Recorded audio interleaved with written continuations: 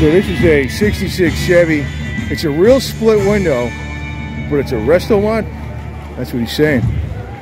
So you can see, yeah, 572 big block. That didn't one that came in there. Wheel with disc brakes, stainless steel headers, turbo 400 trans. That could have been the stock from that. That could have been. The crate motor ain't. Strange narrowed rear end, 370 gears.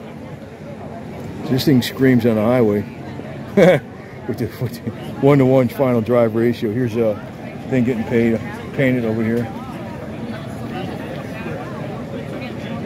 Billet, old D-ring steering wheel. Let's see what we got here.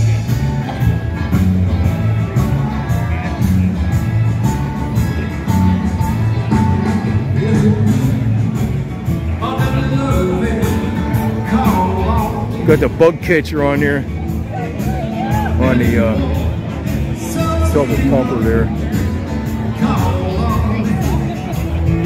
Aluminum radiator, of course, yeah. You'd need that with this motor.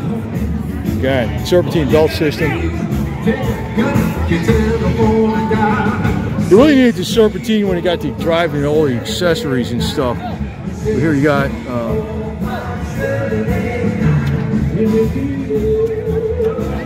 how you doing? Gotta hit him. Hit him down. Well, you and I had a talk. You got your filler up cap back there. So I don't know, maybe this isn't a split window, or maybe it's made into a split window. Maybe I'm wrong about that. I don't know. Because, you know, obviously the split window don't look like that from factory, but looks cool.